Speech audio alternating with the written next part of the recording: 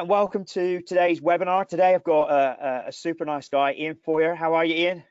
I'm doing great, man, considering, being locked in the house for the past, what seems like 5 years. But yeah, doing good, doing good. Yes, it does seem that for sure. So Ian is joining us from California.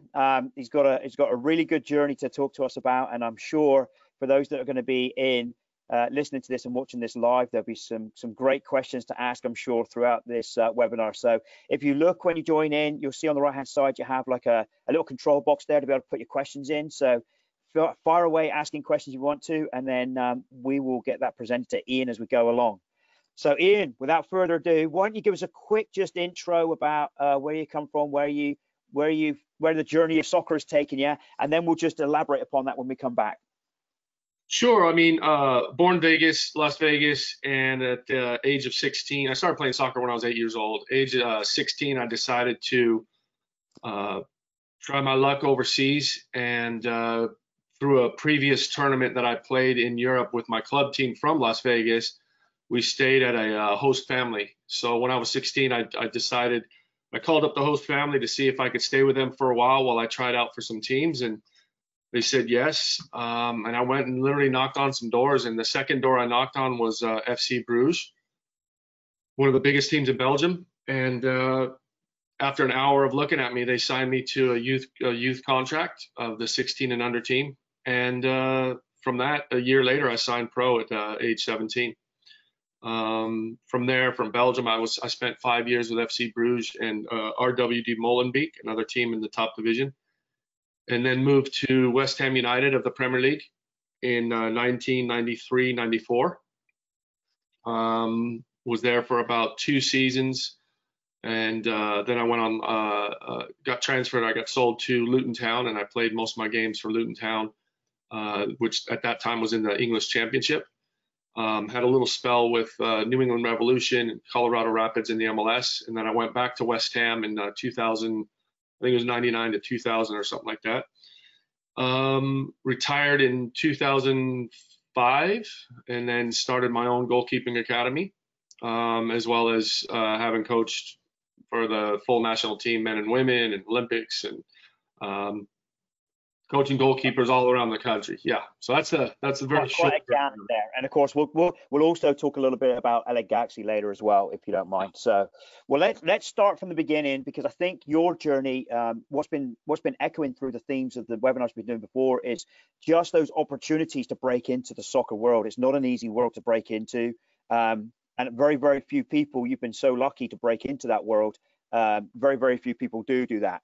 So growing up, a little bit off of the topic, just with your parents, they were very much in the entertainment business and prominent in the entertainment business in Vegas. So how did you enjoy life in Vegas? Your upbringing in Vegas, was it a lot with your parents being in the entertainment business? Was it very unusual for you with schooling and everything else?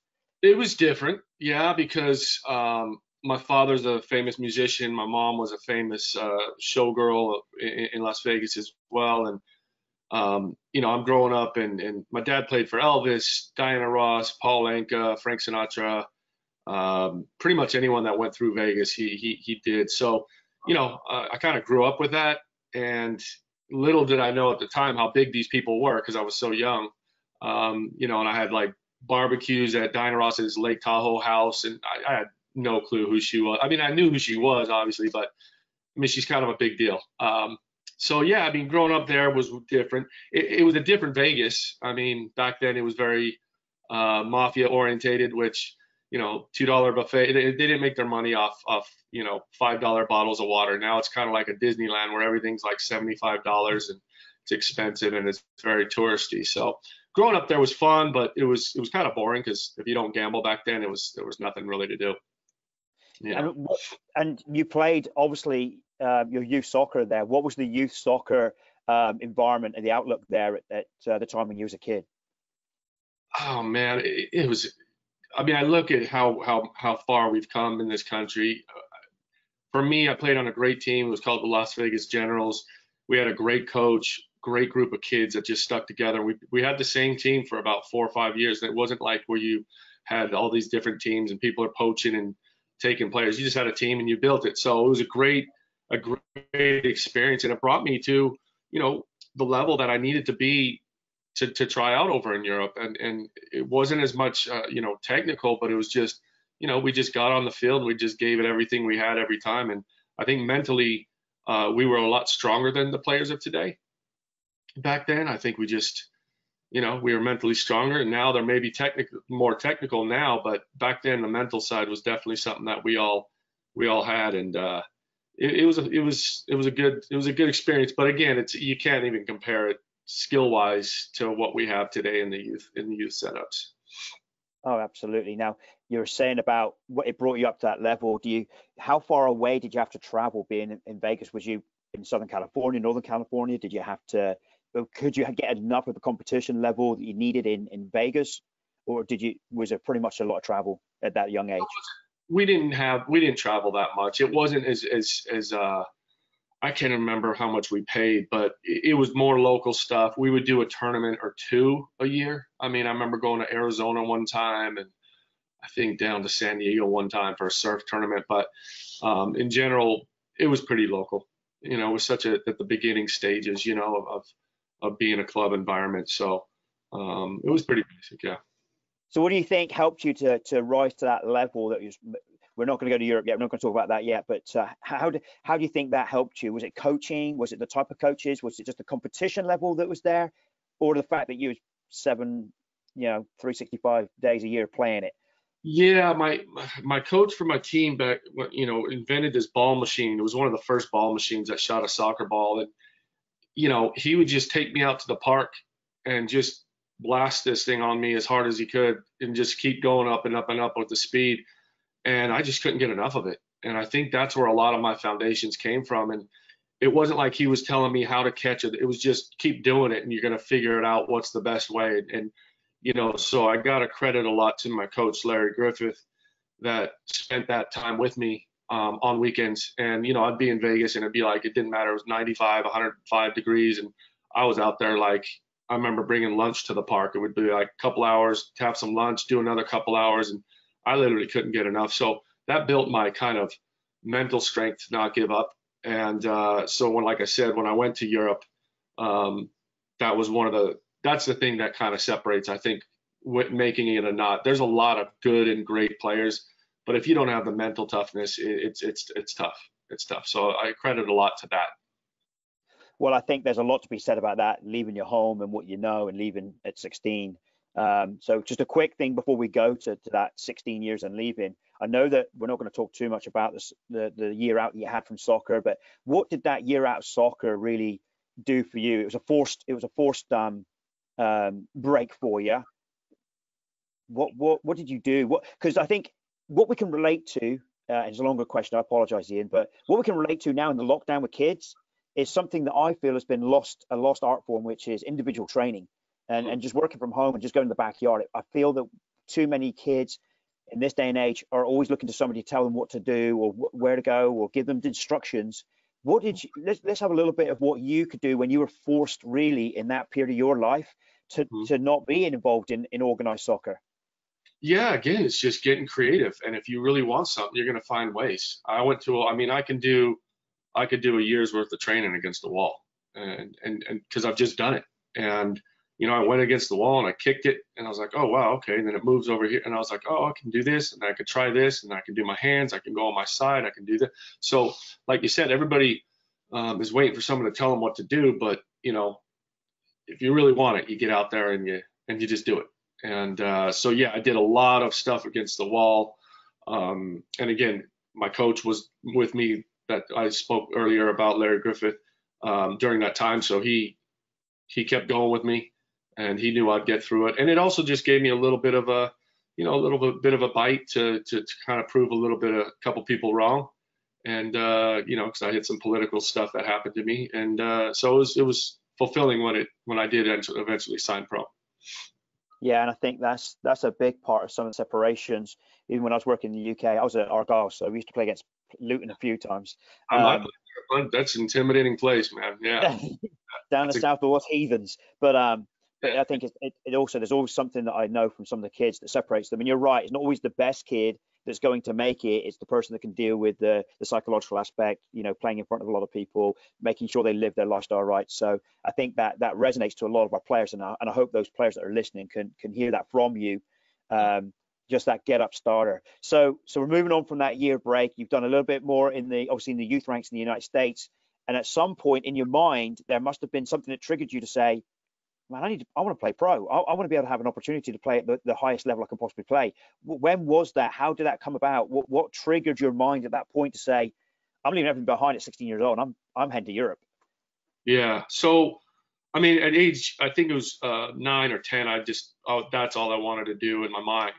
What solidified it was when I was 15, barely 16, I went to a goalkeeping camp with a famous goalkeeper named Tony Schumacher. So us oldens will remember him, obviously, and then the youngins, they won't know. But he was at that time one of the best keepers in the world. Very famous for good and bad reasons. But in my mind, he was one of the best in the world. And to be honest, at that time in Vegas, when I was growing up, we only had one game a week, and it was called Soccer Made in Germany.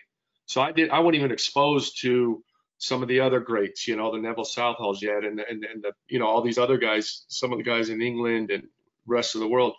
So all I had was these German keepers, and every week it'd be, Bayern Munich versus FC Köln, and so I got to see him a lot. So he became one of my favorite keepers. And I was just reading Soccer America one time, and it was like Tony Schumacher's doing a camp in Alabama, and the first 30 kids, get in, whatever. So I signed up for that. I do the camp. I meet my idol, and around 3 to 4 days into this week-long camp, Tony Schumacher himself calls me over and he says, "Hey, come over here." And he pulls me aside and he's like, "What are your plans?" I go, "What do you mean?" And he goes, "Well, with soccer." I go, "I just want to become a pro." He goes, "Look, you're good enough, but you got to go now." And I was just 16 at that time, I think. So here's my idol telling me I can do it. And I think that's what just tipped me over to really going for it. And I called my mom from Alabama. I said, Tony said, I'm good enough. He thinks I should go over now. And my mom just said, all right, let's start making some plans. So that's when I called that host family that I stayed with during my time when I went to Belgium with my team. And that's when it all kind of rolled into me heading over there. So when you got to Europe, how did you find the cultural differences from what you're used to as a young 16-year-old? And I left school at 16 as well. So I think our time period to nowadays could be a lot different than what the kids are used to. But going to a completely different country, a host family, playing for a different language. I know they can speak some English there, but of course there's different languages in Belgium. How did the culture affect you? How did you adjust to that culture? It was, again, if I didn't have the mental strength, it would have broke a lot of people, put it that way. I mean, I go over at 16, and at that time, I was the first American goalkeeper over there. And when I signed pro, I was the first American keeper to sign pro. So I'm here, and I'm training with at 17 with the first team of FC Bruges, and there's like 7 national team players: Jan Koelemans, Frankie van der Elst, Mark de Greze, all these famous players. And I'm getting shelled. I'm 17. I can, I'm trying to just stay above water, and they're looking at me kind of like in the beginning, go home and play basketball. This is our sport, So there was a lot of that I had to get through.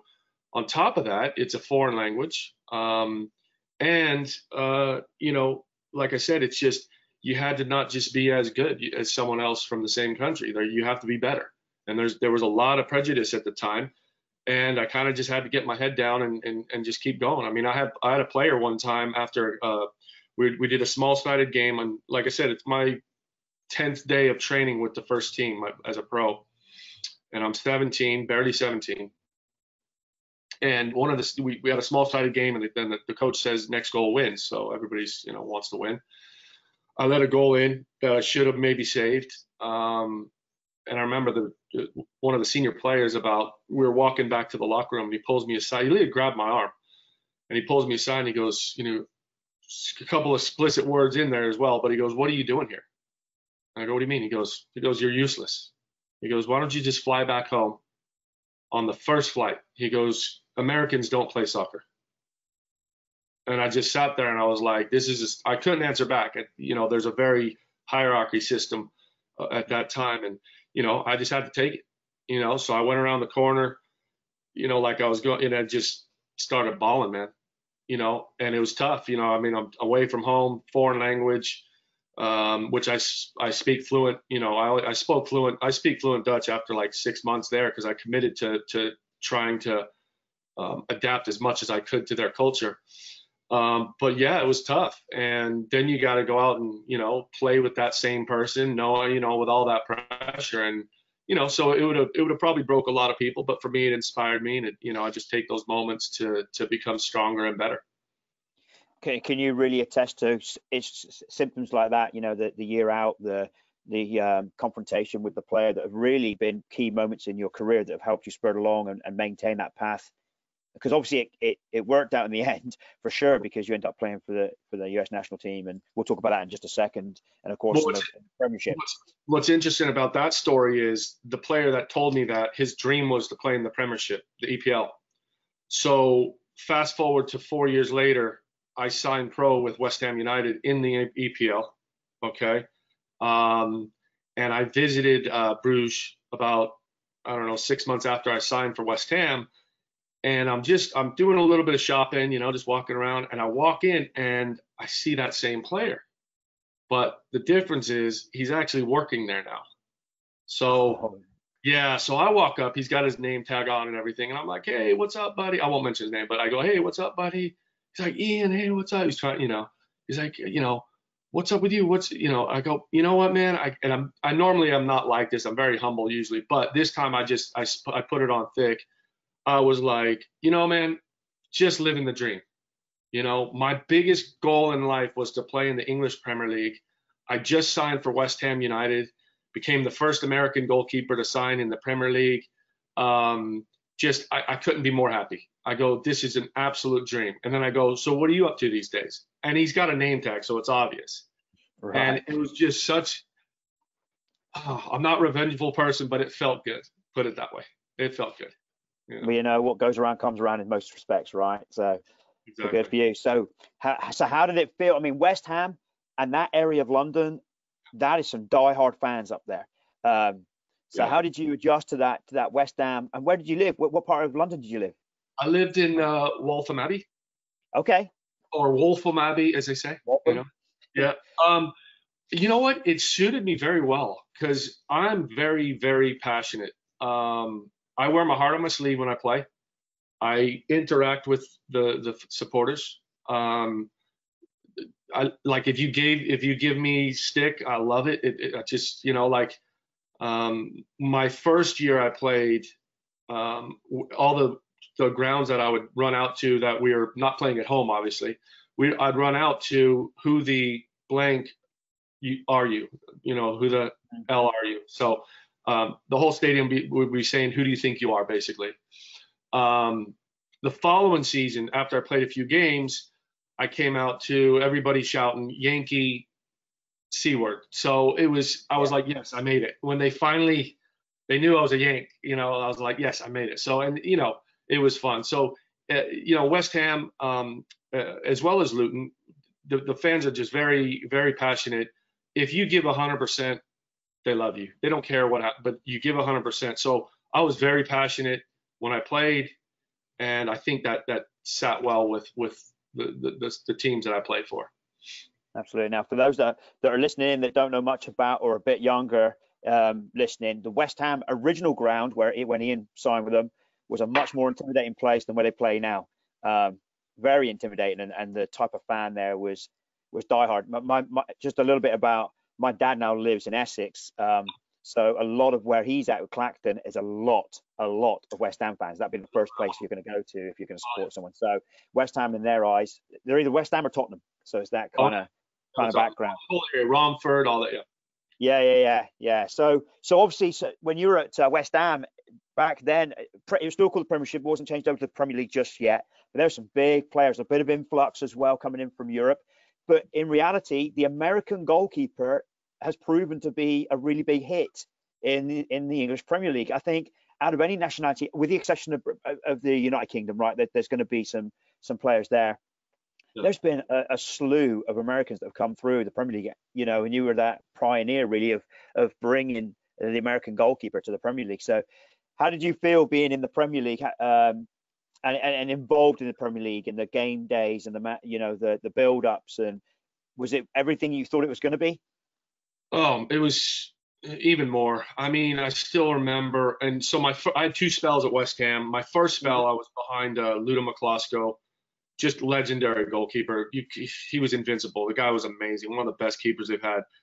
But so I was sat at the bench almost every game. I played cup games, I played friendlies, whatever. But I was mostly on the bench. But I still remember just going to places like Anfield, walking out and you're hearing, you never walk alone, and it's just the vibe. I mean, it literally gives you goosebumps, and just to say I've done that is like the biggest honor I could ever dream of, and to be part of that whole process, and being over there early, and then seeing a lot of guys coming over later, and just being a kind of a pioneer in that aspect. It was dream come true. Yeah, absolutely. And I know when you did your second spell, it's kind of for you, it kind of ran in a circle. Started at West Ham, done some loan down at the Posh. There's a place. You went to the Posh for a few games as well. How did you enjoy your time at the Posh? It was great. It was funny. I went Peterborough. there.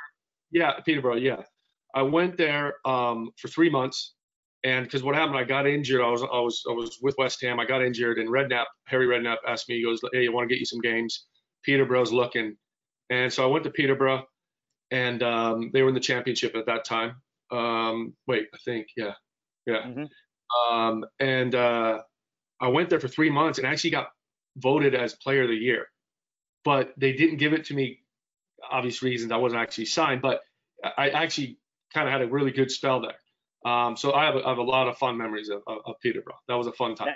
Now tell us who the manager was at that period of time. That was John Still. So how did you rapport with him? What was your relationship with him?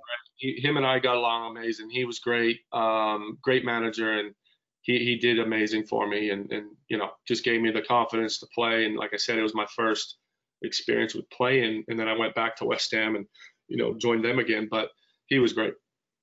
Now I'm trying to make sure my mind's right. Peterborough first, then Luton, or was it Luton then Peterborough? No, it was Peterborough first. Okay, yep. Then Luton bought you for about $500,000, right?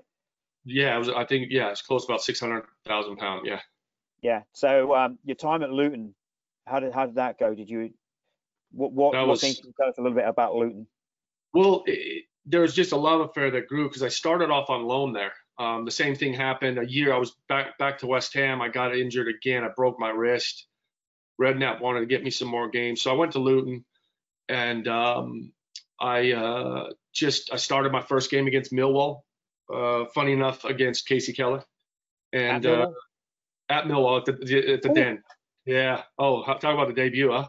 Yeah. You pick them.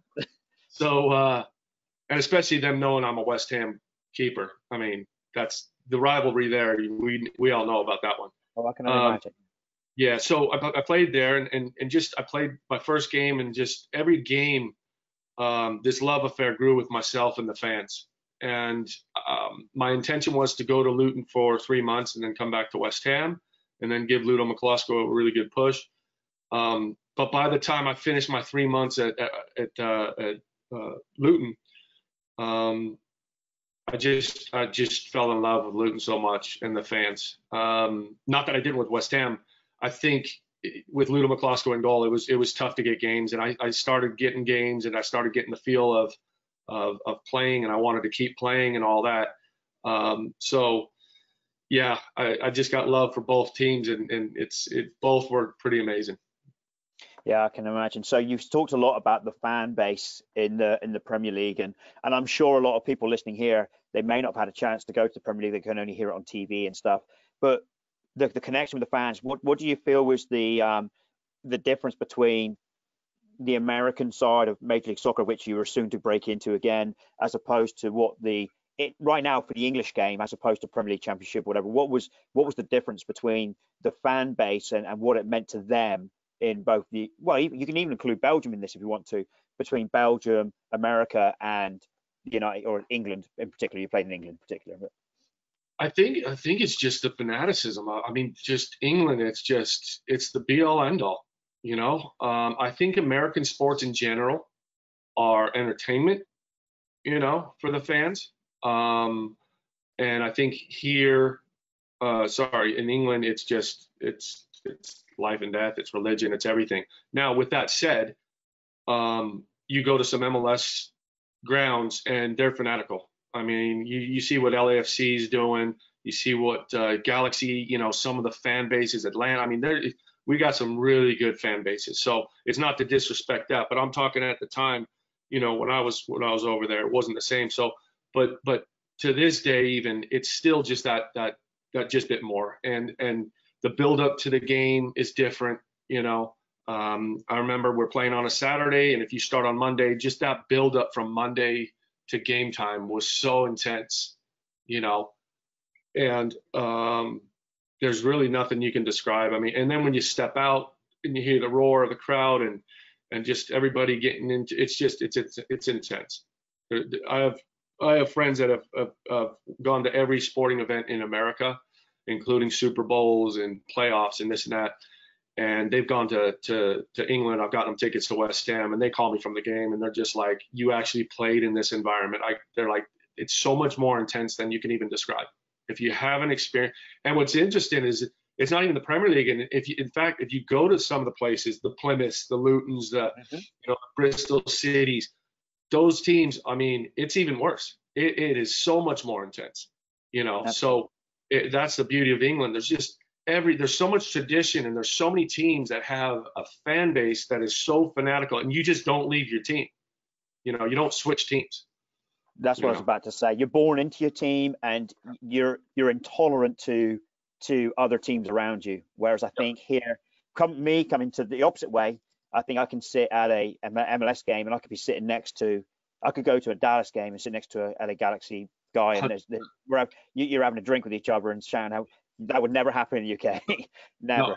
No. I walked into a bar one time on accident, and it was the wrong bar. And it's going back to your point where it's Tottenham or West Ham. And my buddy and I, Ian Bishop, walked into a bar, and it was a Tottenham bar. And we knew right away. There was only 5 people in there, and all 5 at the bar looked at us like this, and they went, and they gave it the 2-finger salute. And we went 100 yards further to the next bar, and it was a West Ham bar, and we were welcomed. And so it's intense. For those that are listening now that haven't been and would like to go, there is in most Premier League games and Championship level games. In fact, it could be throughout the pyramid now, that if you go to a game and you're the home fan, then you can go into the bars around there. If you're an away fan, you come to the ground, you watch, you go home. So that really is, not that it's dangerous in any shape or form this day and age to even go there. You can take your kids, and it's a great experience, but there's still, you are a fan of that team. So, and sometimes with players transferring between because you were in London, I know you went to Cardiff, I think you went to Cardiff as well, but in London, you're around that London area, they're really intolerant to some people moving between the London clubs as well. It's a pretty interesting dynamic. If I were to move to Tottenham, I mean, I would be hated by West Ham in a very bad way. Did you get an opportunity at Arsenal? I did. Yes. West Ham 2003. They ain't too happy about Arsenal either. No. So, but I would have taken it. That's one I would have. I mean, that was the 2003 team with Henry and Vieira and all those guys, and Arsene Wenger. Wow. So they were looking for. There you go, Arsene Wenger, one of the managers that he was a big part of my coaching, going into the coaching world. So, what happened there was I've jumped a little bit ahead, and I'm going to go back, but I want to ask this question now. What was the end product there? Because I would have bitten off right hand to work with Arsene Wenger. Yeah. So what happened was I was out of contract at the time, looking for a team, and they asked me to come out. They said, "Can you come out for one day? We want to have a look at you. We need a backup for David Seaman. We want to look at you." So I'm like, "Of course." Yeah, it was a new training ground, as everything. It was a great time. So I go out, I train. After training, Arsene goes, "Can you come back for a few more days? And of course, I'm like, of course, yeah, I can be here as long as you need to. So, one day turned into about 2.5 months. And I remember I played a reserve game for them. And the following day in one of the newspapers, it was, Arsene Wenger's going to hand Ian Feuer a 1-year contract. And then 2 hours later, something happened, and they signed a guy named, I think, Remy Shaban or something like that.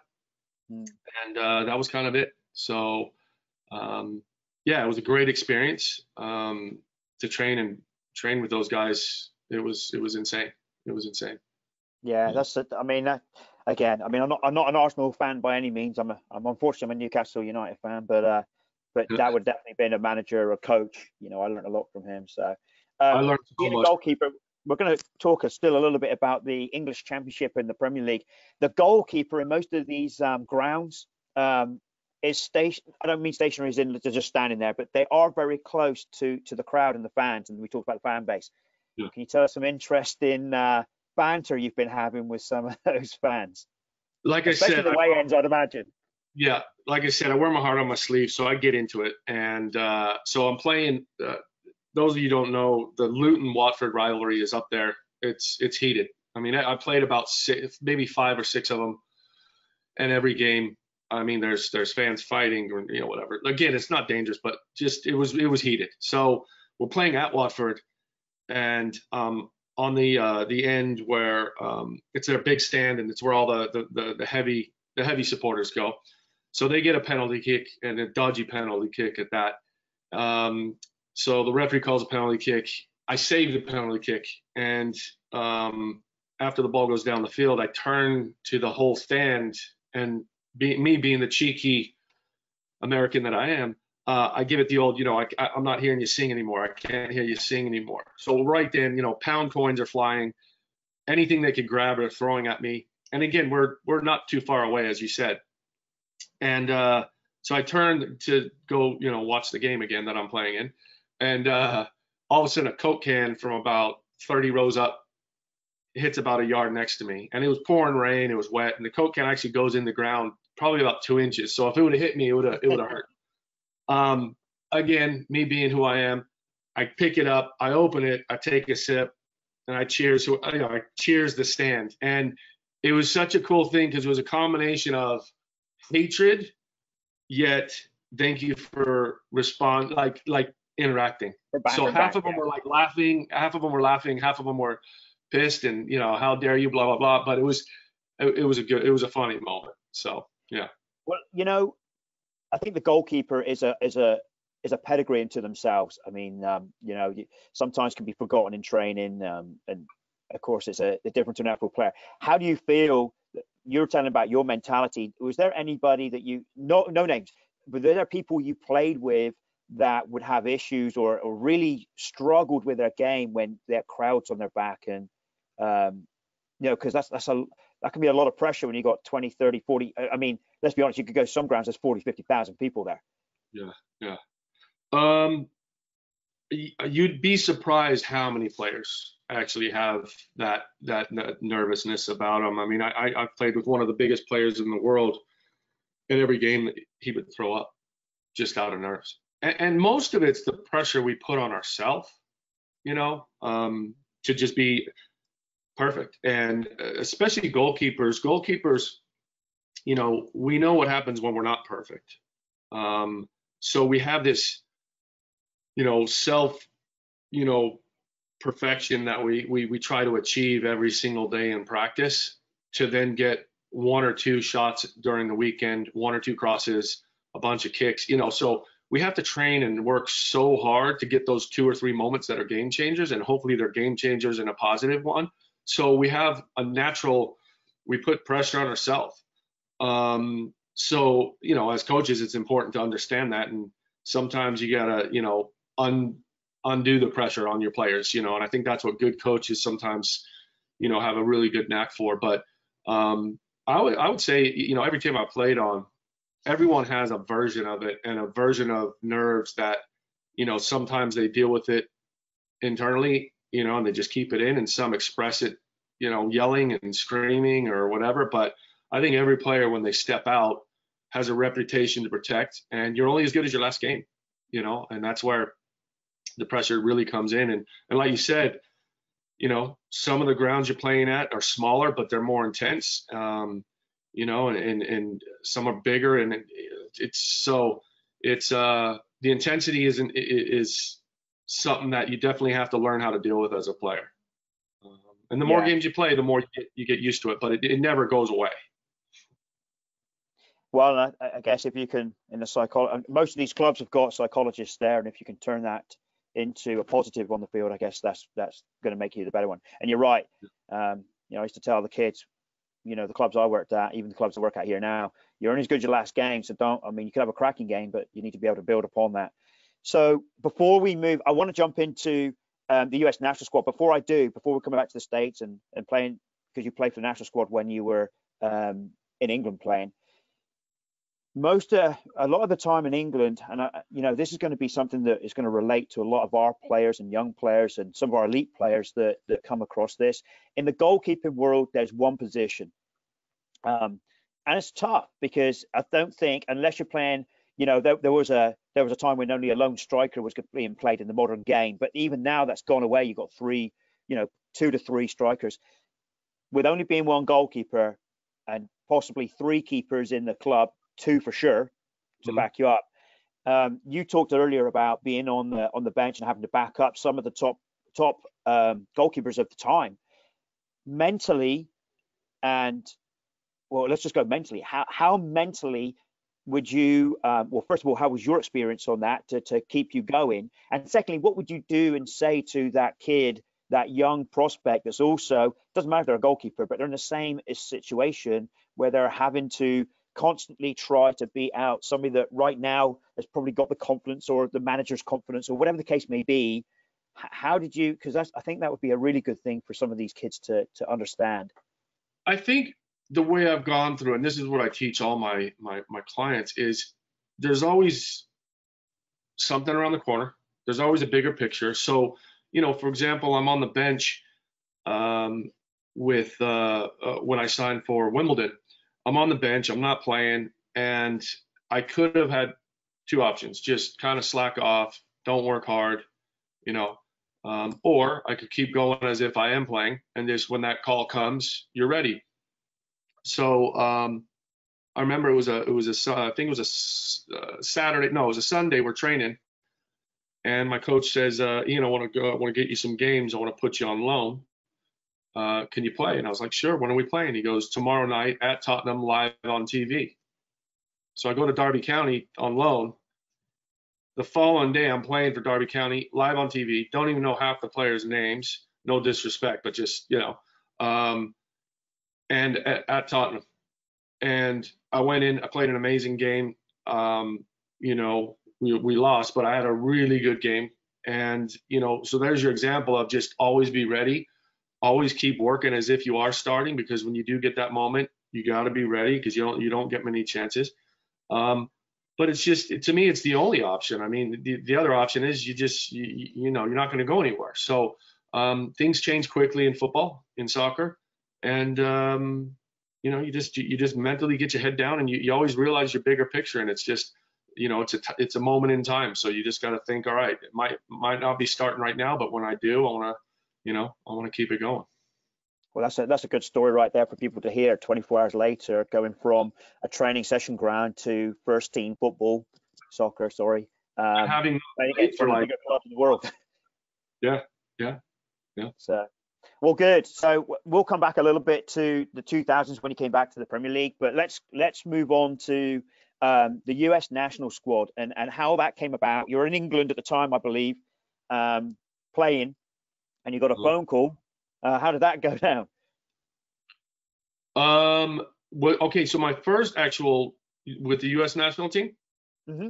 Are we talking? Okay, my first time with the national team was with I think I was with Molenbeek at the time. We played against Spain. We went to Spain, and then we went to Morocco. So that was my first spell. That was your first game was against Morocco, wasn't it? In 92 first game, yeah, that was with Luke. What was the coach's name again? Lukowski. Oh man, I'm blanking right now. I can't remember. Yeah. But my second one was with Steve Sampson when I was getting that call. So that's more when I was with the Luton Town and all that. God, just what an honor, you know. I mean, that's just the biggest honor to play for your country, you know, and to be just part of that era. I mean, we had some great players. Unfortunately for me, I kind of was in an era where we had like two amazing goalkeepers in front of me, Keller and Friedel. So I really never had I could never really complain and knock on the coach's door and say, look, you got to play me. You know, I couldn't. I just had to be part of it. I held my own. I felt like in training, hey, I was just as good, if not better on some things, but they were there, you know, and just talk about two amazing goalkeepers, you know, and just great guys as well. You know, I played with Friedel in the Olympics in '92 in Barcelona. And I know Keller from the English scene, you know, I played against him maybe 4 or 5 times. So they're both amazing goalkeepers and just legends, you know, just legends. Yeah, they play for some. Yeah, they certainly had a career as well to be proud of. So you did get to get on the field against Morocco. So I think it was Morocco, right? I'm saying that right? Okay, yeah. So let's as an individual point of view, you're coming on, you're representing your country. What's going through your mind? What are you feeling as you're representing your country? You're playing at the highest level you can play at. Let's be honest. There's only 11 decisions at that point, or a squad of 18 or 24, whatever it is. But you're on the field, so you've got to be one of the top players of your country of that time. Yeah. What was the feelings like? Let people know what it feels like to play for your country at the highest level. You know, you just go back to all of the extra work that you did as a kid, going from what we talked about when I was in Vegas with the ball machine, going out in the heat, and just going for 4 or 5 hours straight, to the wall work that I did, to all the individual coaching that, you know, guided me, to my parent, all the things that brought you to that moment, you know. And when you do put on the shirt and you see that badge, you just, I mean, like you said, that's just, you're just such in an elite group now, and you're representing the whole country, you know, not just a team. And there's just no better feeling. It's awe-inspiring. I mean, it's nerve-wracking as well. But to have done that, it was again just another dream come true. And to me, there's really no bigger honor than that. You know, I've always asked players, you know, that I've coached, or I know, when you go onto that field and you've played the highest level, obviously the time goes. Does it go well? Let me ask you this: I've had both. Does it go real quick? Does it go real slow? And how does that? Do you try and soak it all in, or are you so worried about making sure you do everything correctly that your senses and everything else within that game is, man, I've got to do everything right, and you don't enjoy. I don't know if that's the right word to use, Ian, but I think you know what I'm trying to get at, right? Yeah. I think the more games you play, the better. That becomes my first game against Morocco. It was like a blur. You know, like I said, I was trying to do everything right. You know, just getting you know, with some of the teammates and all, the coach and all that. So it was a blur. But the more times you go, it becomes a little bit more. You can enjoy it and kind of take a little bit of a breath. You know. Absolutely. Well, not many people have had that experience, Ian. So I think tremendous job on getting to that level as well. Certainly a story for the rest of your life there. So you then went back to Major League Soccer, acquired you at that point to the New England Revolution. Was Steve at Revolution at that point coaching? Who was coaching the Revolution then? No, it was Thomas Rongen. Okay. So what were you there for, about a year? I was there for a year. So how did you feel the coming from the Premier League, the Premiership, the English Championship? How did you feel at this moment in time for Major League Soccer? What we're talking, 98, 4 years after the World Cup, very infancy of the league. How did you feel it was doing at that point when you jumped in the league? It was good. Yeah, it was good. It was on its way to what it is becoming now. It was a little tougher because I was used to playing around, you know, certain caliber of players. Not to disrespect the players at all. It's just there is a difference between Europe and, you know, Premier League and MLS. So it was, you know, and I felt sometimes I found it personally a little bit tough, because I found myself trying to um, cover or compensate for other players not being in a good position, or so it got myself in an awkward situation. Like when I'm playing at West Ham, I got Rio Ferdinand, Igor Stimac, all these guys that just aren't, they're in good positions. Your decision's pretty easy, and it was fun, but it was difficult. It was difficult. And listen, we're not disrespecting the American game. I'm now here, and No, I want to make the Americans not as at good all. as I can make them, right? So, but do you feel that maybe one of the things that we're still, and again, you're in the game now, you're still in the game, you're doing the goalkeepers with your academy, and you're still engaged. Do you still feel that maybe what you were talking about there was decision making and understanding roles and responsibilities? Do you feel that maybe the emphasis is still on the skills and the technical side, as opposed to what you probably got in the English game, which was more about how the game's played, the tactical side of the game, roles, responsibilities of the game, decision making? I know is key over there. I mean, that was drummed into me left, right, and center. Are those probably the differences that you're seeing? I mean, you don't have to agree with that. You can only give me what you think yourself. Oh, for sure. I mean, like I said, just over there, you grow up with the game, you see it, you live it, you're immersed in it. You don't even have a choice. Even if you want to leave it, you don't have a choice. You're still listening to it and immersed in it if you're over there. And I think that's just that little.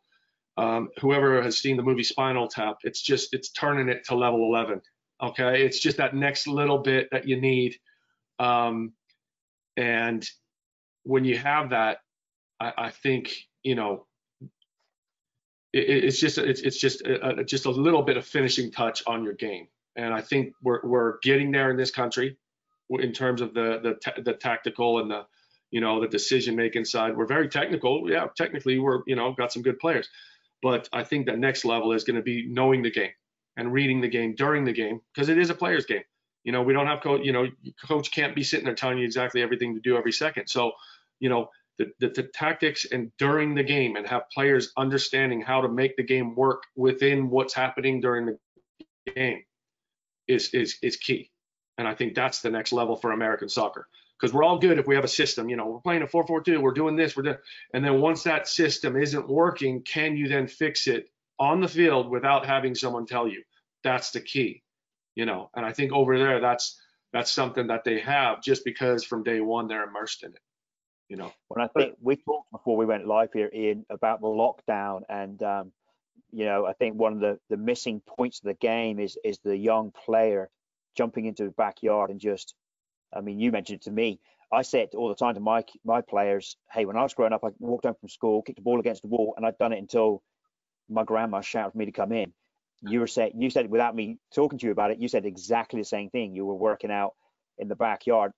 Maybe that's part and parcel also of hopefully we'd see in this lockdown more elevation in the individual training, but I'm not so sure. I think we still look up for that coachability, and maybe that's what's holding us back in America.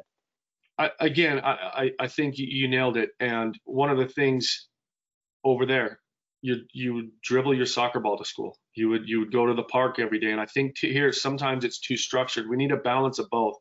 For example, I used to coach I coached my daughter's team for a little bit, and if we would train twice a week. Okay. Every third session. So we would have technical sessions. Obviously, I got to teach them the game, but every third session, I would put 2 small goals up, and I'd say play. That was it for 2 hours. So I forced them to just play, and there was no coach telling them what to do. I said the only rule is you got to play. You can't be sitting here picking daisies and whatever. But you got to play. Just try to play. And then just, so you can try things out. You can not have a coach yelling at you and in fear of that. So I think it's so important to have the balance. And that's where you have, kids in Argentina, Brazil, England, they're growing up on the streets playing with no structure. They can be free. They can try new things out. That's actually where they build a lot of their skill. Okay. Then you can go into a structured environment and learn the tactics and the functional and all those sides. So I think it's important. We have to have a balance. And I think sometimes we have just such a structured environment where every kid's being told exactly what to do all the time, blah, blah, blah. So all of a sudden you put them in the driver's seat and they don't have a clue, Yeah, I completely agree with everything you got there, and obviously I look into myself, and I'm part and parcel of that problem and that issue, right? So so some really good stuff there. So let's go to Galaxy. You're the coach for the Galaxy, and it coincides with one of the major players I think that came from the world soccer, and really, again, is it proven? I think there's been many documentaries about the effect, but you got to you got to work, obviously, I'm guessing, with David Beckham, Yep. and his free kicks and everything else that would be against the goalkeepers that you're training. How did you feel, first of all, before we go into training or anything? How did you feel that effect changed? You were in the Major League Soccer at the time when he came in. How did you feel that changed the game over here? To be honest, regardless what anyone says, he literally was the best thing that's ever happened to MLS soccer. Okay, period. Besides the league forming, what that guy did for the league was immeasurable. People that aren't behind the scenes will never know this, but from the signing of kids' autographs everywhere he went, I mean, this guy literally was the nicest, most genuine guy of his stature I've ever met. I mean, the guy is obviously world renowned, but worked hard in training, gave everything. You couldn't get him off the field. I mean, there'd be times he'd be having an ankle injury, limping around, and Bruce Arena, our coach, would be hey, how you doing? He's like, no, I'm good, I'm good. And you couldn't get him off the field. He just loved soccer. So he has done, like I said, he did amazing things for MLS, and I think it just spurred on other players to come here. Number one, it got fans into the seats. I remember we'd play in New York, and if he was playing, I mean, we would have 60,000 people there. We'd have to move it to Giant Stadium, and there was times where we had to move stadiums just because the demand was so big. So nothing but amazing things to say about that guy. And I played against him a couple times when I was in England, so we kind of knew each other, via. But then when he came to Galaxy, we hit it off really well. And again, just great guy.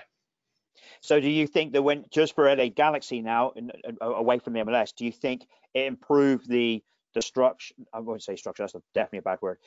Did it improve the work ethic? Did it improve the quality or the standards, let's say standards that were expected within the club just with him coming through the door? Oh, 100%. The moment he came through the door, everything just raised a notch, from how we trained to the discipline to our expectations. I mean, everything changed, and he had a hand in a lot of it, and he set the club off to some great things. And it took a couple seasons, and he got flack for it. And I think most of the flack he got for it was just people that don't understand what his role was. I mean, oh, David Beckham, famous soccer player, he's going to score goals. No, he's not going to score goals. He's going to score some, but he's not your. Yeah, he's going to guy that's going to pass to the guy that scores goals. So, they were looking for this guy to be the top league goal scorer every year, and I'm like, that's not his role. He's an assist. He's a free kick taker. He's going to score some goals, obviously, but he's more of a team player. So, once people started realizing that, and then once we won two championships with him, yeah, it kind of put people in place a little bit. So, I mean, he came from Real Madrid at that point, and I don't remember or recall anybody coming from such a big club, and he was still in his late 20s. He wasn't even in his 30s yet when he came to the States. Yeah. So with a player of that stature, playing Champions League, winning the trophies that he did in Real Madrid, was there any type of, oh my gosh, we got Beckham playing for us now, and it stifled it? Did it stifle anything at first? It probably stifled a few things at first. I think because the first year he was there, we had a couple rough seasons. The first and second year he was there, it was rough. Whether it was that or just whether this is what my personal feeling was, there were some players that didn't know what he was capable of doing. So he would whip a ball in, and as a goalkeeper, I'm sitting there as a coach on the bench going, man, that's a great ball. We need to get on the end of that. And certain people would be like, why did he cross that? No, he crossed it. You need to get there. So he puts it into danger. So it took a little bit of time for us to kind of evolve to what he's capable of doing. And once we did, I mean, it was magical. And, obviously then we got Landon Donovan, Robbie Keane, and those guys know where to be. So, we became a pretty good force. Yeah, Robbie Keane was a tremendous signing to make sure he can get him and Beckham. But did Beckham get? Again, we're not talking for him, but in your opinion, was he frustrated in any shape or form with some of maybe the standards that he was used to, and then coming into specifically like you said, the first couple of years, the standards that he was getting? Was there frustration in there? Did that spill over? On his part, was there frustration? Is that what you're Or saying? frustration with maybe the play and the players that are around him at the particular time? Again, we're not naming names or we're just trying to give an opinion. I How mean, do we feel Beckham frustration if he's putting all these balls in and he's doing all the work and then not getting rewarded for it, in terms of not him being rewarded, but rewarding for the team because we haven't got players in the right areas? Did he get frustrated? Was that frustration? no, I don't think he got frustrated. He could have, because he's David Beckham, and he can demand what he wants. But actually, what he did was he actually started getting together with some of the players that weren't, let's say, on the same page. And he goes, look, when I'm over here doing, when I'm doing this, do this. When I'm going to put it in here. You got to be, So he actually was a very good, team leader. He, like I said, he demanded a lot from everybody, but he never really, showed any signs of not wanting to be there or frustrated or whatever. He was just, again, all around just good pro. Well, he's been, in my opinion, being in Dallas and living in Dallas, he used to come to Dallas a few times. I know that when we had games over here, it was just like you said with New York, it was an absolute sellout. You had to purchase your ticket before the season started. And then, of course, injuries, when he got a couple of injuries and missed out a few of the games. But in my opinion, he's done absolute wonders and probably put the MLS to speed it up a little bit to where it's got to right now. So good job for him. And what a way to get to work with such a top guy as well. I've got about 10 more minutes. Are you cool with that? I know we would try and keep it about an hour, but you're so interesting. I was going to try and get a little bit more in before we shut it off, if you don't mind. I got time. So cool. So you've been at Galaxy. Is there any memorable moment of your time at Galaxy that you'd like to share with us? Just anything that just peaks in your mind that when you were at Galaxy as that coach and coaching, there were some great players there when you were there as well. Was there anything that pops out for you? Just some of the relationships I built with my keepers and some of the players. I was there 9 seasons. We won 2 championships. Winning that first one was amazing. I mean, just there's no words. Lifting the trophy. It was just such a great time for the club. We had great players, great organization, the backroom staff. To this day, I'm friends with.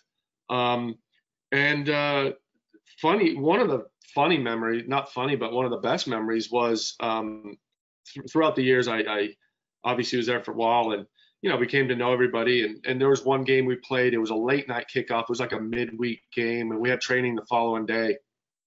So I brought my son to the game, and after the game, I slept in the stadium with my son. So we had in the locker room, there was like some couches, and we stayed the night there. So we had like a little sleepover. But what was really cool was when everybody left and my son and I, we went on the pitch and we just kicked around, reenacted goals.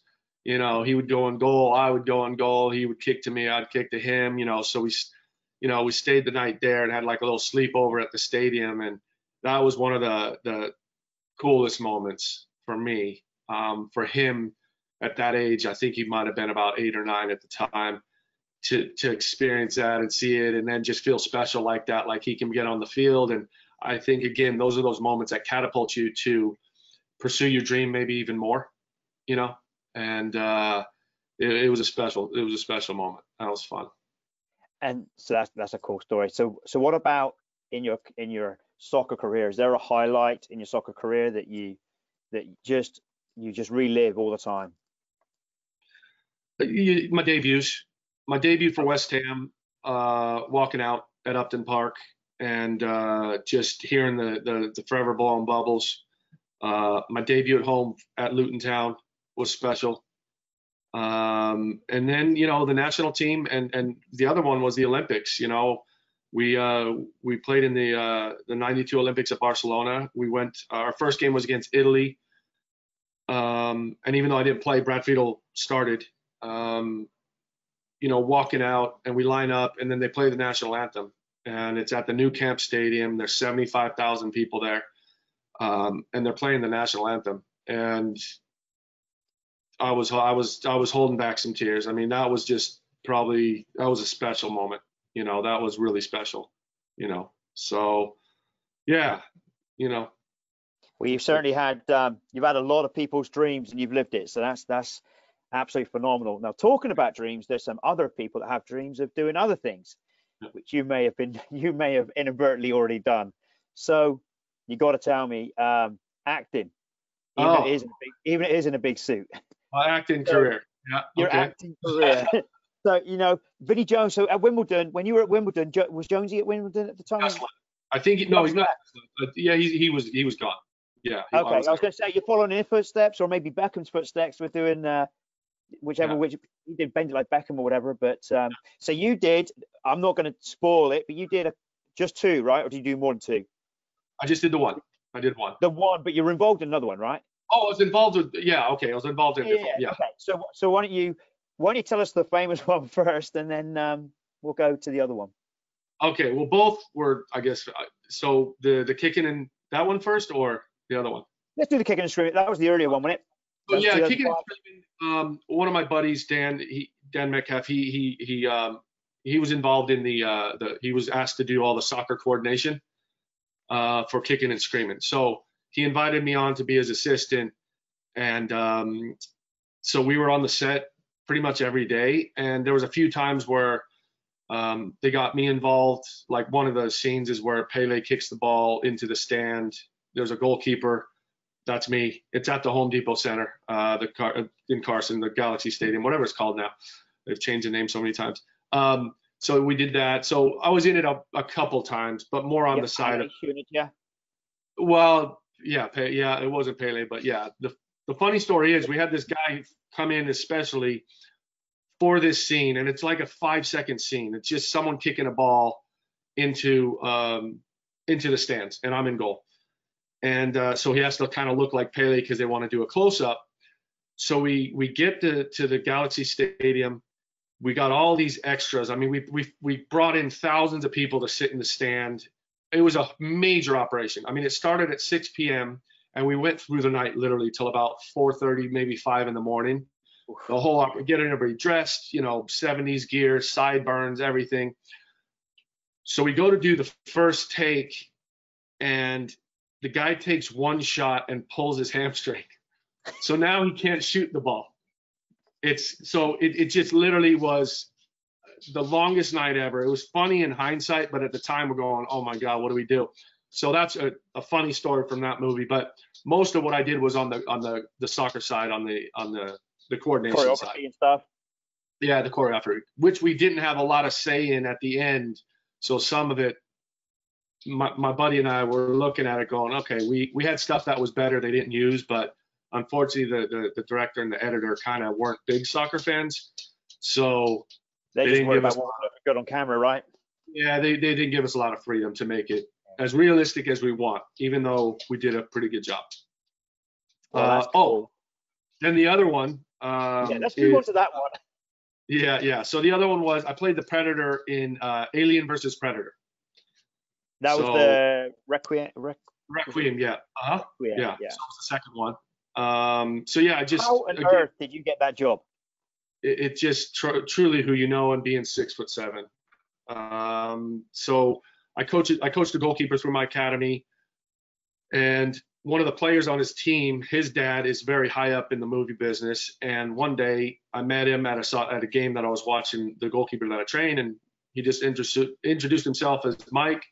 We became, that was it. I said, hey, Mike, what's up? And he just told me, you're doing a great job with our keeper.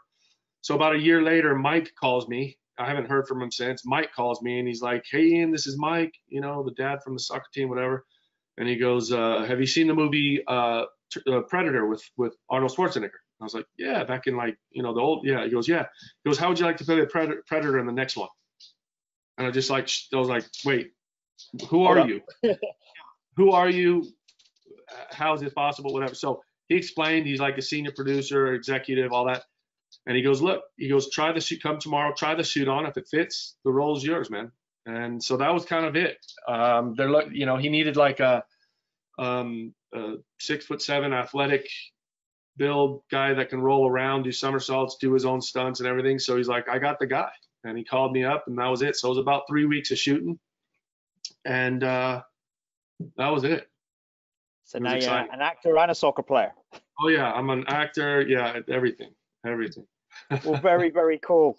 Well, I've got a couple of things that have been asked of us. So if you don't mind, I'm going to ask the first one here. So the game has changed over the years for the goalkeeper. With the game changing, how would that have affected your career? That's a good question. How would it have affected? I mean, I don't know if it would have, because I would have adapted to it and worked on it.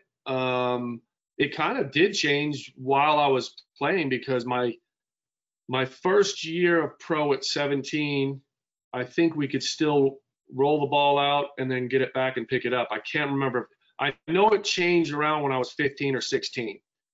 So then all of a sudden you got to start playing back passes, and it was just like overnight. So I remember that. So it took a little bit of time, but you get used to it. I think you just adapt to everything that gets thrown at you. But I mean, obviously now players are, goalkeepers are like field players now, and they're playing higher off their line and all that. But I feel it's not something that I couldn't have adapted to or didn't have to. You know what I mean? Okay, cool. So you do camps now, and I want to go into that, so you can talk a little bit more about your camps and what you do throughout the year, and how people can get an opportunity to jump on your camps. So do you want to give a little bit of an overview of what you're doing right now with your camps? Yeah. Your goalkeeper business, right? Yeah. So since I've retired, I started my own goalkeeping academy, Premier Goalkeeping Academy. And it's just evolved into just an amazing assembly line of helping these keepers. And I've adapted, again, going back to the previous question, I've even adapted my coaching style to adapt with the current needs as well. And it's something that I take a lot of pride in, and just really proud of. So what it basically is during the week, I'm doing all my private and semi-private sessions. And then I have about 4 to 5 camps per year, and I'm trying to expand into different cities, but at the moment they're all in Southern California. And the weekly private sessions, supplement the camps. The camps are geared a little different. So the weekly sessions are geared technical. They're a lot more technical, and the camps are very, very functional. They're very game related. In fact, it's a 4-day camp, 2 hours a day. You warm up on your own. Once I say we're starting, we go into it, and we create, each day we pick a topic, and we create 4 or 5. I have 4 or 5 goals set up, and each one is a different scenario on that topic, maybe a different distance, maybe a different angle or whatever. And it's very, very game related scenarios. And the success we've had with that has just been tremendous, because the keepers usually don't get the game related scenarios they need during the week with their team to then be able to go into a game and have a good feel of what to do. So like I said, example will be 1v1 day. We'll have 5 different 1v1 scenarios that I've created that happen very often. I'll have a defender coming in, I'll have a forward coming in, I'll have outlets for a distribution, so many things that are game related that never really get worked on. So the camps are one of my, favorite things to do every year, because I just see from day one, just the knowledge that these kids get from these 4-day sessions. It's incredible, Well, I think you're doing an important job there, really, because however much coaches in the youth game, they've got their whole team. I feel, we do a real good job, I think, in our club, but I think there's also that disconnect sometimes in how do we incorporate the goalkeeper all of the time, and are they being missed out? I call it the forgotten player syndrome sometimes. So I think sorry, go ahead.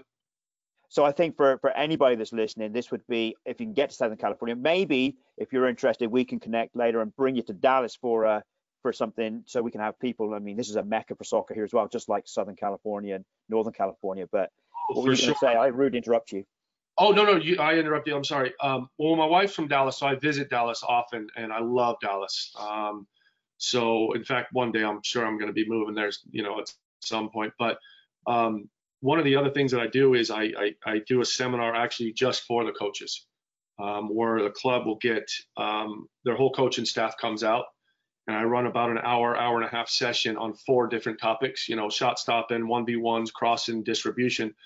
But it's geared towards getting your keeper within the team, how to do it. Because so many times, the head coach is, maybe the wrong word's fearful, but it's like, it's just an unknown. So it's like, okay, keeper, join us, or go over there in the corner with the other keeper and kick and do it. So what I do is I try to explain to them, I understand it's a foreign subject. So here I am, I'm going to help you get through to where it's not foreign, and just understanding the basics. And it's not even so much the technical side. The technical side kind of sorts itself out with the keeper coach. You can leave that to the keeper coach. So I feel as a head coach, you don't necessarily have to know how to correct your keeper technically. I think what you have to do is understand their decisions, when to come out, when not to come out. This cross, maybe you should have come out. But if you explain to them why a keeper did or didn't come out and what to look for, I think that's the key. And then the other side is, how do you incorporate that into a training session where you're not disregarding your team now because you're working with the keeper? So how do you get them both involved? So I love doing those sessions as well. So I show them how to get both keeper and team involved on a topic that literally you could say this session is for the midfielders, but it's actually designed for the goalkeeper. So everybody on your team is going to think it's designed for them, but in actuality, you're working with your goalkeeper. Okay, so I think those sessions are super important, and I think that goalkeeping knowledge of incorporating your goalkeeper into the team training is invaluable. So I love doing those.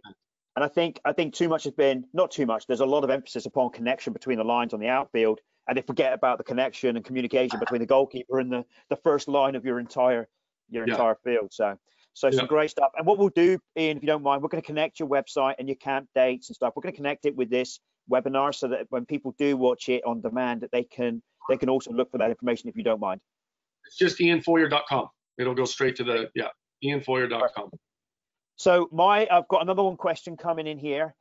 Usually it's the question is, where do you see yourself in 5 years? But you've done so much, and you've already lived a life within a life. What is there anything out there that you still have you want to achieve? You have a goal of achieving in your life? There's 2 things. One is being a goalkeeper coach overseas at a big club.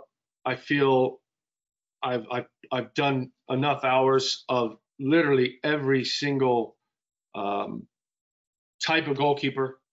Good comes in amazing, maybe a little arrogant. I got to tone it down a little bit. A young keeper, a keeper that's been cut, a keeper that has zero confidence, a keeper that has a parent that's helicopter, mom or dad. All these different scenarios, all the way through to pros. I've coached, Galaxy for a while. I coached Tim Howard in a couple camps with the national team, Hope Solo. So I've had kind of every level of, this pyramid of development. And I feel like I could do a solid job as a goalkeeper coach in a big team in Europe.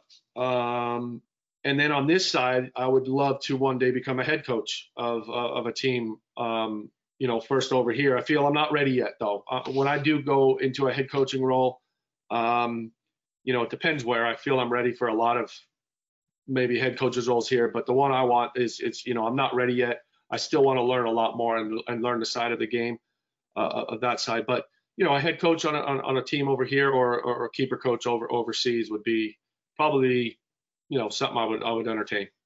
That would complete it. And I was going to ask you a little bit earlier when we was talking about the English clubs. You did go to Wales as well, Cardiff. We didn't mention about Cardiff too much, but I'll be going to Cardiff actually the end of this year. I'm going to go there to look at a few things. But would you see yourself going back to the UK? But you've already kind of answered that you would like to go back in the capacity of a goalkeeper coach, or maybe coach in other aspects, but Or even goalkeeper assistant coaching. coach. I mean, I feel like, a couple of my old teams, possibly an assistant coach role to start off with, or, goalkeeper to keeper coach and move my way up. But yeah, I have aspects of that.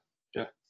Well, cool. Well, listen, I've absolutely taken far too much of your time, but one thing I will say, in all this lockdown, I've been able to connect and reconnect with a lot of friends and a lot of good people in the game, and this has been one of the most enjoyable connections that we've done for a webinar. Ian, I hope it's been interesting for you as well, and we've not done the same typical questions that you would normally be asked. I'm sure we hit a couple of those, but I hope you enjoyed it as well. It's And been great. if you want to connect and we can make one of those Dallas weekends or weeks work out, we can probably do that for you as well. That would certainly be something I think we can make work over here. I would love that. So once again, Ian, thank you so much. What a great webinar. And we really appreciate all the time you've given up. Thank you very much. I appreciate it. Thank you so much. All right, and we're done. Well, man, I'm telling you, that was fantastic. I absolutely had a great time doing that. I hope, again, I'm always nervous about people that do a lot of work anyway with some of the media about asking the same boring questions all the time. So I'm hoping, yeah, okay, I'm hoping I change it up a little bit. And I'm serious about the Dallas. I'm not sure how much you know about us and what we do, but obviously I'm from the UK as well, but I came over 20 years ago, and so you see here, Curnow Storm, Curnow Cornish. So I'm from Cornwall. But we've got a pretty big club now, and we've won a couple of national championships, and it's only been 15 years to now. But we already bring Partick Thistle in. So a lot of my friends. So I already did a webinar with Ian Birchnell. He's over in Sweden doing Ostersunds. He worked for me 15, 20 years ago now. So we brought him on, and I got Scotty Allison. But I bring them over to Dallas, and they stay with me, and I bring in kids that want to be able to coach. So if you really want to do and maybe have a footprint in Dallas, at least to try it, we're open to communicating and see what that would look like for you. Because the only reason stopping me from other cities is just I need someone in that city to kind of help me say, like, okay, what field, how many keepers. So I need someone to really, so, and if I do it, I do want to do it right. So someone like yourself, yeah, I'd love to see what we can. We don't have to do it in our fields, although we've built our fields. It's not the top end that you could probably get that you're used to in the professional game, but we can even rent out some of those fields in more of the Metroplex. I'm about 20 minutes south of Dallas in Waxahachie, but we can certainly get something up and around Carrollton, Dallas, Irving, that kind of area. That would get a bigger area, If we were going to do a camp, all I would need is a nice, just a decent pitch, and it depends how I got there. If I'd have my own gear if I drove there. If not, but we could sort that out. I don't need a lot. Sort your gear. I can sort you somewhere to stay. I can sort your fields. We can take care of you. What I'll do is, if there's something you wanted to do when we're all in lockdown, then when we know a date, I can advertise for you, because I'm already connected with, even from Oklahoma and Tulsa. Our leagues play from Kansas City down. So even when I'm doing my own college, we do a college combine as well. We get kids from Houston, from Tulsa, from Oklahoma City, from Bentonville. So we can certainly, with what you're doing and what you're doing with your academy, I'm pretty sure if you capped it out, whatever number you capped it out in, I bet you would end up filling it out pretty quick. We just need time. That was the thing. The key thing is time. Yeah. I think the only thing I need from you is the again, if I don't drive there, the equipment side. But what I kind of gear is there's 5 goals that I set up. Okay. And in each goal, you have maybe maximum 10 keepers. Okay. So usually it's between 8 and 10. And each goal has a coach that wouldn't necessarily need to, so that would be the hard part. It would be, I would have to have 4 or 5 coaches that we have some goalkeeper coaches in the club. So that, I don't think that would be an issue. What they're looking for. I mean, I'm not a goalkeeper coach, but I've done goalkeeper licensing. But you can tell me what to do. I can be one of them. But I think I can make all of that happen for you, and I can get the players in. So if we want to keep the communication going and see really what kind of the money you're looking at, and I mean, we can make all of that work out and then charge for the camp, et cetera, et cetera. So we cover all the bases, and then you should be good to go. Yeah, that'd be great. All right, man. I definitely taken up more of your time than I should be, but Hey, I really appreciate it, Ian. And hopefully we'll connect again. Yeah, anytime, buddy. I'm always here. Thanks, man. All right. Well, enjoy the rest of the time. Let's hope we can get back to what we do best pretty All right, soon. all right, buddy. All right. Thank you. See you. Bye bye.